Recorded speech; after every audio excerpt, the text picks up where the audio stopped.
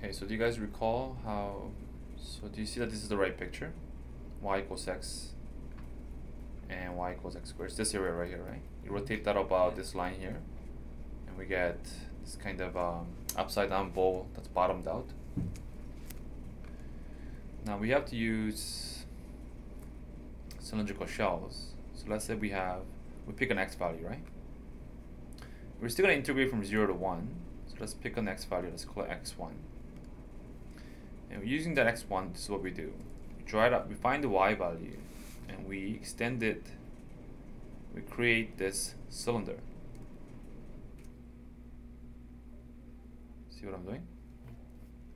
And we do that at every single point from 0 to 1. And do you see how that's going to generate? Actually, it's that cylinder because we have two curves here, and we subtract this cylinder.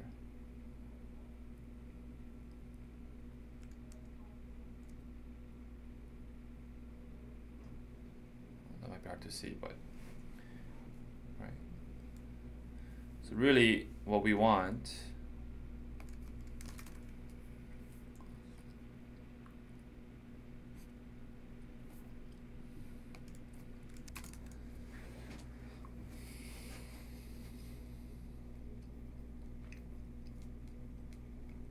okay, so think about that. Does that make sense? Like, go over it in your head. It's confusing because this is 2 minus x, but we're going from 0 to 1, you know. The numbers don't seem to match up. Like, if you had to do it in reverse, it's really difficult, actually. What is this talking about? Like, where to where? What function are we talking about?